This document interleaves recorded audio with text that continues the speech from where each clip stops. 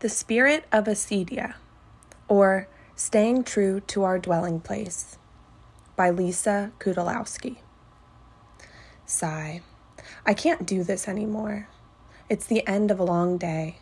Nothing special happened, and yet everything took so much effort. For the life of me, I can't stand up straight, as if I'm wearing an invisible chain around my neck. Our home feels small and cluttered.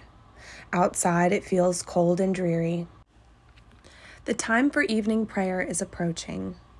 I look up from my phone, where I've been mindlessly scrolling through Instagram, and see Mark lighting the candle and pulling out the prayer benches. Ugh, do we really need to pray every night? I feel so out of it. It's not like prayer will do anything anyway. I can't think of a good excuse to skip prayer, so I sit down, slumping my shoulders. I can't find a comfortable position and constantly shift my posture. I sing the hymn half-heartedly.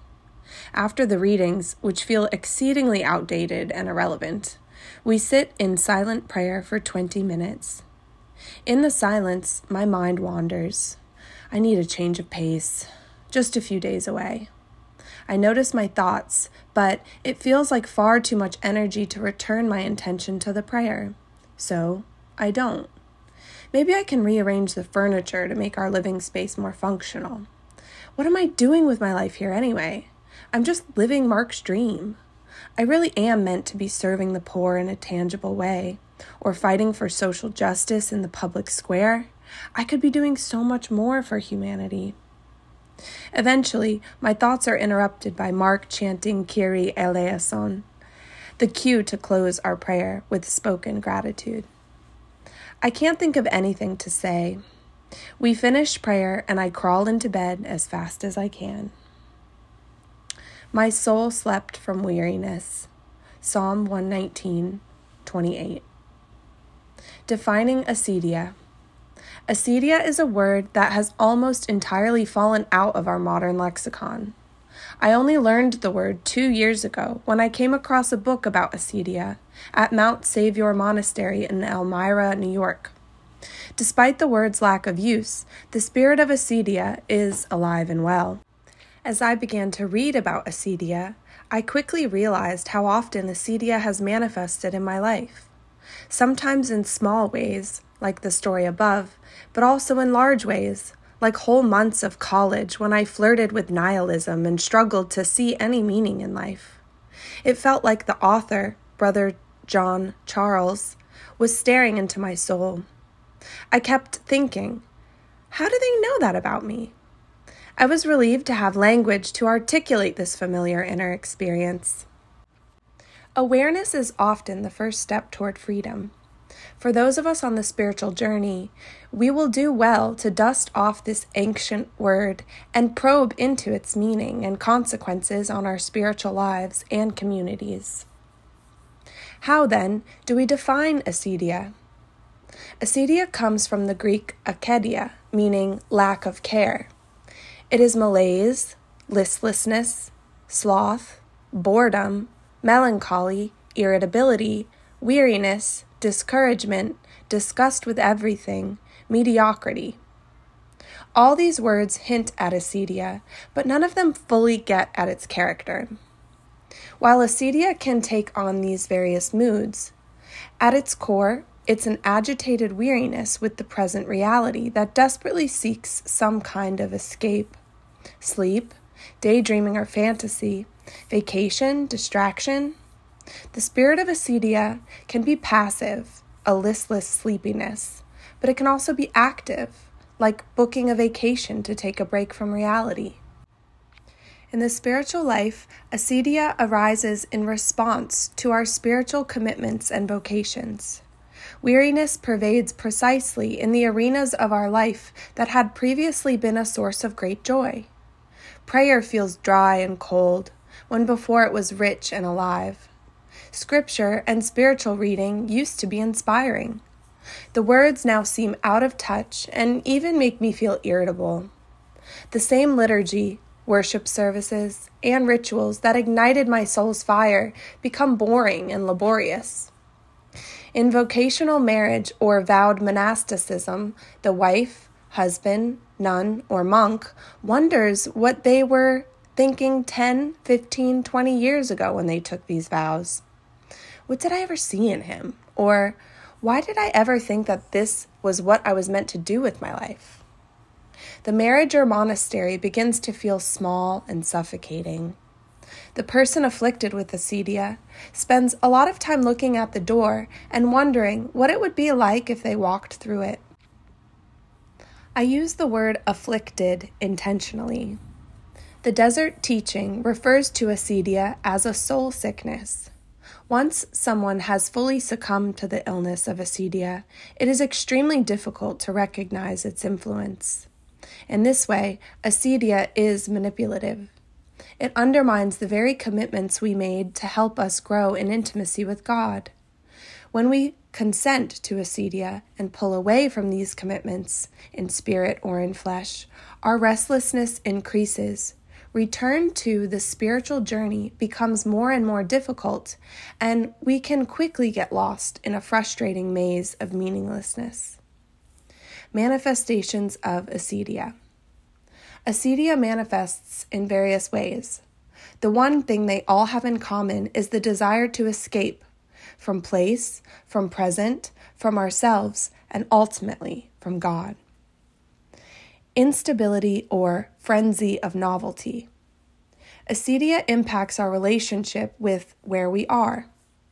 Wherever we are, we'd rather be somewhere else. We find ourselves unable to be in one place for a very long time without getting restless. We crave a change of scenery and have difficulty seeing anything positive about the place our body currently is. If we have the ability to physically leave, we do. If we can't leave, we leave through daydreams. This is true of place, as well as work, hobbies, relationships, or communities.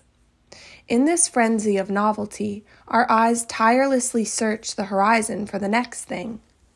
This is a lateral movement through the world, skimming the surface of many places, ideas, and communities, never lingering anywhere long enough to sink, settle, or root.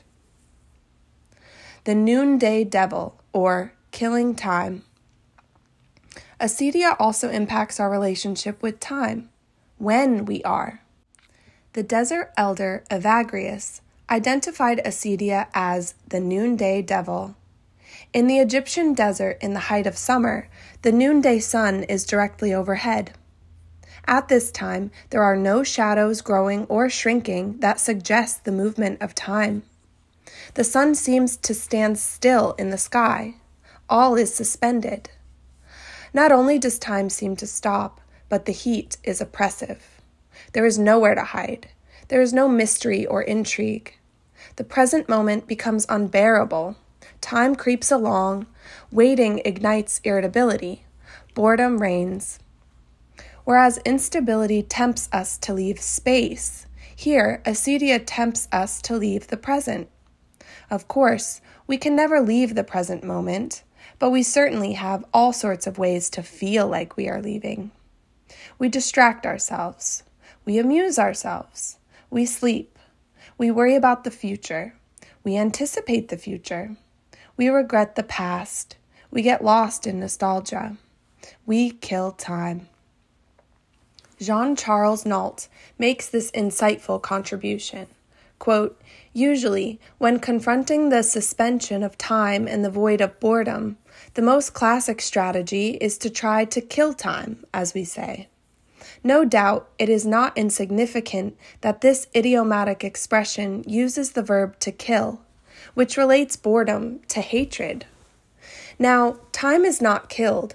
On the contrary, it is necessary to wed it. In other words, to cling to the present moment and to live it in all its spiritual intensity." End quote.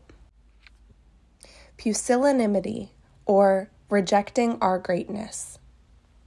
Acedia lies to us, and perhaps its greatest lie is convincing us that we are anything less than the image and likeness of God. Acedia tempts us to flee from this greatness. The radical witness of Christ's incarnation is that humans' true destiny is to share fully in the divine nature, to be with God and in God. Pusillanimity is the rejection of this vocation. It is the inability to believe that we are meant for such greatness, abundance, freedom, and joy. We feel unworthy of God's love. We stay small and quiet, mistaking this for humility. We stop striving for true spiritual freedom.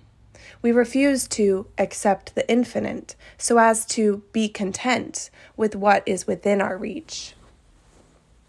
Absurdity, nonsense, and nihilism. As Acedia leads us to flee ourselves and God, we begin to lose all sense of meaning. This is the logical progression of flight, as we literally have no sense. We are not present enough to our place and time to really see, listen, hear, feel, and taste. We are utterly disconnected. Once we reject being where and when we are, the temptation arises to reject being altogether. Now, instead of staying small, as in the case of pusillanimity, we wonder what the point of existence is at all. What's the advantage of being over non-being? What does it matter? This is not the suicidal thoughts associated with dejection, which are characterized by disparaging the value of my being. No, it is even more insidious. The nihilism of Acedia challenges the value of all being. Nothing matters. This nihilism can clearly lead to despair, but it can just as easily lead to hedonism. Let us eat and drink, for tomorrow we die.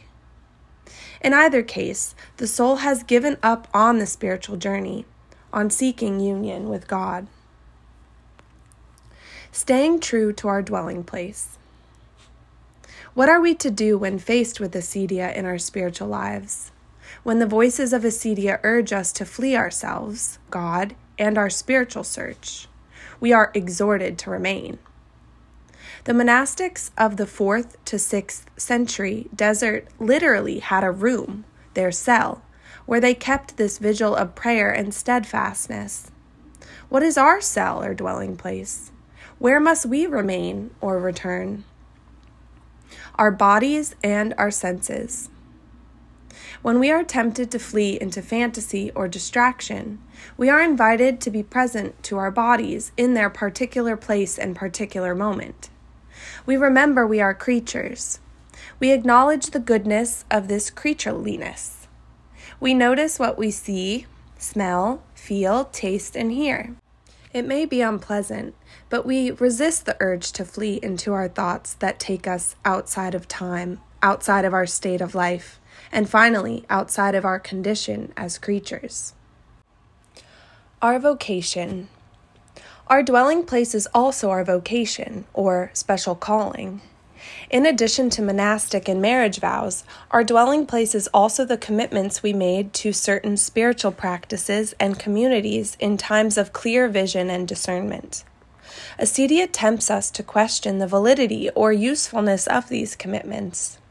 However, these are the very practices that will see us faithfully through the confusing valley of Acedia. When afflicted with Acedia, we must stay the course, with the commitments we have already promised to fulfill.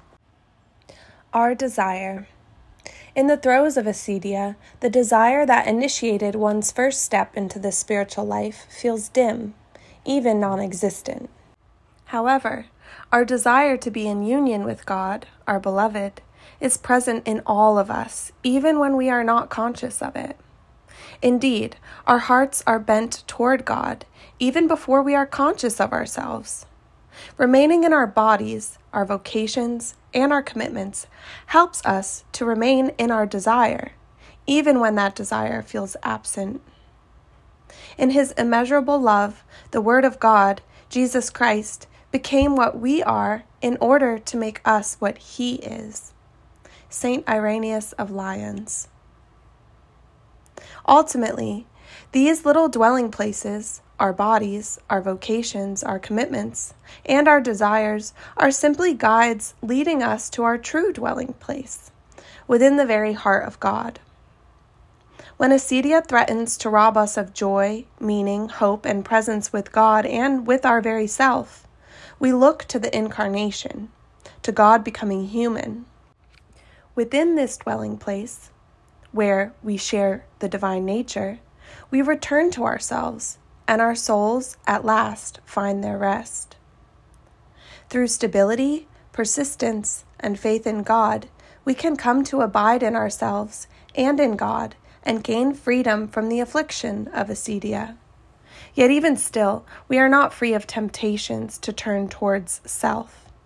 The final two thoughts, vainglory and pride, are spirits that seek to turn even our successes on the spiritual journey into obstacles to full surrender to God. Next week, we turn to the first of these, the spirit of vainglory.